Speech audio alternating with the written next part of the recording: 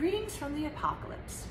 So I thought today we would talk a little bit about solder, because sometimes people kind of take solder for granted, and to know a little more about it and how it works and all that kind of thing can only help you in your process. So we're going to go through, and I'm also going to show you what I think the easiest forms are to use and what to use for what, basically. So right off the bat, we color code our solder at Jewelry Arts. There's lots of different methods. You can like scratch the little markings in them. You can bend them differently. I think keeping them in separate bags is actually the worst method, because invariably you get a hole in your bag, they fall out, and you're like, I don't know what the fuck I got here. And you really can't use solder when you don't know what it is. That's problematic. So that's what we do. We get sheet solder, we mill it as thin as we possibly can, and then we color code it. And we make this convenient chart so that you can tell what's what. So the IT stands for intense temperature. That is a solder that you only use with fine silver, because it melts at a pretty high melting point. And if you use it on sterling, there is a decent possibility that you could melt your piece. So you're not going to be using it on sterling. We use it on fine silver. A lot of enamelists like to use it, because again, high melting point, et cetera, et cetera. So that would be your first one, IT, highest melting. Then you go down to the hard, which, as you can see, red, color-coded. I'm telling you, it's the way to go. Now, hard is the solder generally that you start with when you're working in sterling. You know what I mean? If there's sterling on your piece, you have to, the highest melting one you can use is hard, okay? Then you go down to the medium, which is the blue. Medium tends to be the most cooperative solder. You know what I mean? Like, you can make it sit up and beg and, just do whatever you want.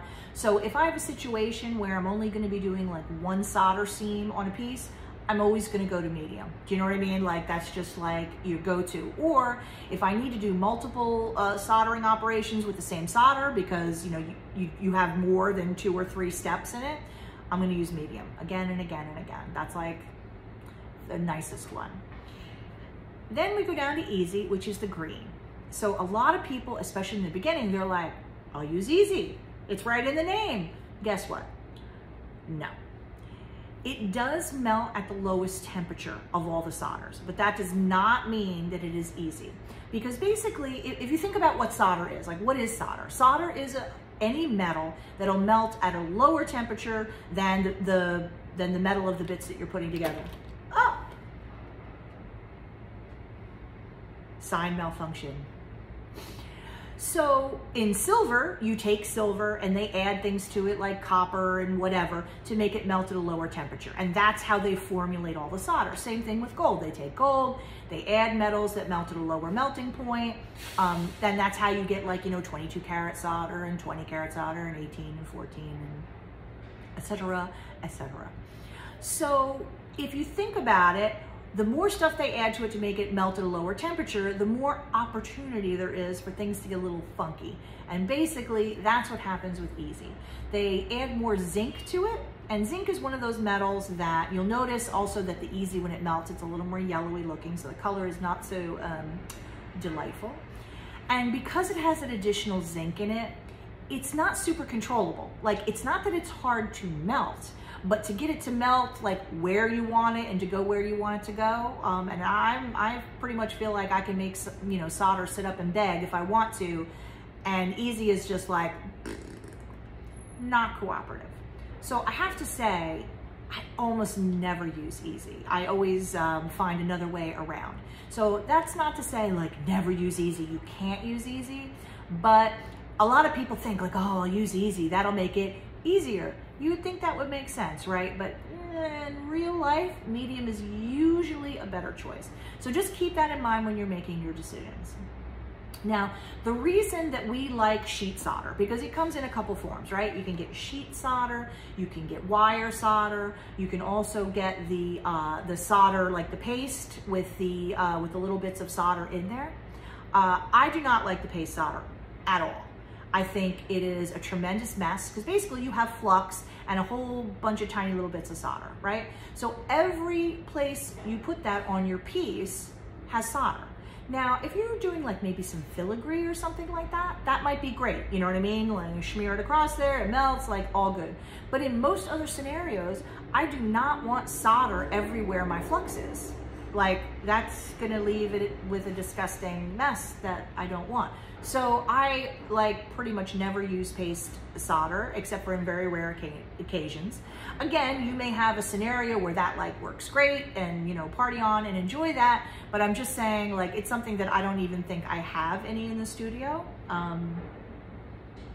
And there's also wire solder. Now, is there anything wrong with wire solder? No, there's not, but it's very hard to get very small pieces of wire solder. Even when you cut them tiny, it's still like a pretty significant chunk of solder. So what I find is that for a lot of things, you just end up with a solder lump. You know what I'm saying? Like, it's just too much and it's hard to get a small amount of it. Now, granted, if you get wire solder, you could always run it through the mill to make it thin, and which is basically then like sheet solder. So like if you work on really big pieces, vessels where you actually need enormous amounts of solder, then wire solder may be fine. But I think the best way to get it is in sheet, because you mill them very, very thin, and I can cut big pieces, I can cut very small pieces. And you know, a real big key to cutting down on cleanup, which as you know is my mantra in life, is to not use too much solder in the first place. So for me, that's what we do. We take our solder, we mill it nice and thin, like as thin as it'll go on the mill, and then we just take a big magic marker and we color them in. Another big advantage to this, like let's say you cut a piece and it lands on the bench. If you've scratched a mark in there, there's no way you're gonna be able to read that on a little piece of solder. One of these babies falls on the bench, like if it's black on one side, I know it's IT. If it's red, I know it's hard. I just think of all the methods I've seen and tried and whatever, this is the easiest to deal with. So just remember the general principles of soldering, which are you start at the beginning of the piece with the highest melting solder that your piece will tolerate, and then you work your way down in subsequent steps. Now there's definitely things we do along the way to use the same solder repeatedly. And usually, unless they're like right next to each other, it's not a problem. You can also use things to retard the solder flow, like ochre, which is a clay-based soil, which is dirt. We also make something here called noker, which is pink and a little easier to clean up, because ochre definitely can get messy and you have to be so careful when you use it that you don't get it anywhere you don't want, or else none of your stuff will flow, which will make you very sad. So I will definitely talk about more specific instances with particular projects, you know, as we go along in these videos. But I just thought we should just sort of like take a moment and be like, okay, what is solder? How do you decide what to use? And you know, what's the easiest form to get it in? So hopefully I've covered all those things. If you have any questions that I haven't covered, please ask about them in the comments and I'll get right back to you. That's all for today.